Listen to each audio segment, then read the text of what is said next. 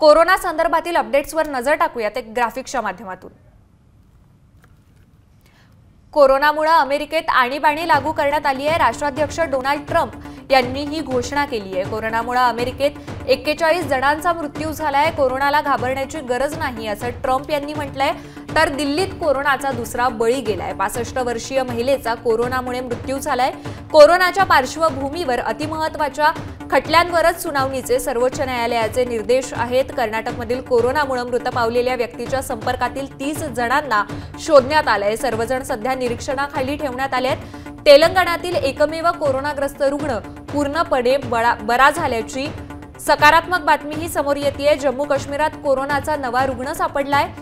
अहमदनगरमध्ये कोरोनाचा रुग्ण आढळलाय। दुबईहून परतलेल्या व्यक्तीला संसर्ग झालाय। महाराष्ट्रात मुंबई, नागपूर, ठाणे, पिंपरी चिंचवडमधील शाळा 31 मार्च पर्यंत बंद ठेवण्यात आलाय। तर IIT खरगपूरला देखील 31 मार्च पर्यंत सुट्टी देण्यात आली आहे। JNU मधील प्रशासनाकडून 31 मार्च पर्यंत सुट्टी जाहीर करण्यात आली आहे। तर पंजाबमधील सर्व शाळा महाविद्यालये 31 मार्च पर्यंत बंद ठेवण्यात येणार आहेत। काश्मीरातील सर्व मॉल, जिम, क्लब तातडीने बंद करण्यात आले आहेत। तमिळनाडूमधीलही सर्व शाळा 31 मार्च पर्यंत बंद ठेवण्याचे आदेश देण्यात आले आहेत। कर्नाटकमधील मॉल्स, थिएटर, नाईट क्लब आठवडाभरासाठी बंद ठेवण्यात येत आहेत। तर बिहारमधील शाळा महाविद्यालये 21 मार्च पर्यंत बंद ठेवण्याचे आदेश आहे। छत्तीसगडमध्ये ग्रंथालय, जिम, वॉटर पार्क हे सुद्धा 31 मार्च पर्यंत बंद ठेवण्यात येणार आहेत। हरियाणातील सर्व शाळा महाविद्यालये देखील 31 मार्च पर्यंत बंद ठेवण्यात येणार आहे। उत्तराखंडमधील सर्व शाळा महाविद्यालये देखील 31 मार्च पर्यंत बंद ठेवण्यात येणार आहेत। ओडिशातील सर्व शाळा महाविद्यालये,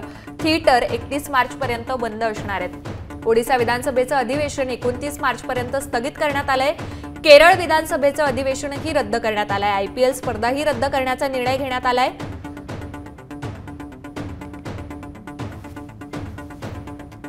तर भारत दक्षिण आफ्रिकेतील क्रिकेट मालिकाही रद्द करण्यात आली आहे। मास्क आणि सॅनिटायझर सारख्या जीवनावश्यक वस्तूंत समावेश करण्यात आलाय। मास्क आणि सॅनिटायझरचा बांगलादेश, नेपाळ, भूटान, म्यानमार सीमेनजीक स्थलांतरावर देखील बंदी घालण्यात आली आहे। अनेक ठिकाणी रेल्वे बसेसच्या स्वच्छतेकडे विशेष लक्ष दिलं जात आहे।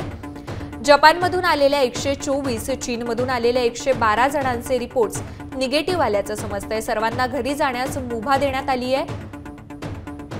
कोरोनाविषयी परवानगीशिवाय कोणतीही माहिती जारी करण्यास सरकारकडून निर्बंध लादण्यात आलेत। एअर इंडियाकडून कुवेत, इटलीचे उड्डाणं रद्द करण्यात आली आहेत। एअर इंडियाकडून दक्षिण कोरिया, फ्रान्स, जर्मनी, इस्रायल, श्रीलंकेची उड्डाणं 30 एप्रिलपर्यंत लांबणीवर टाकण्यात आली आहे।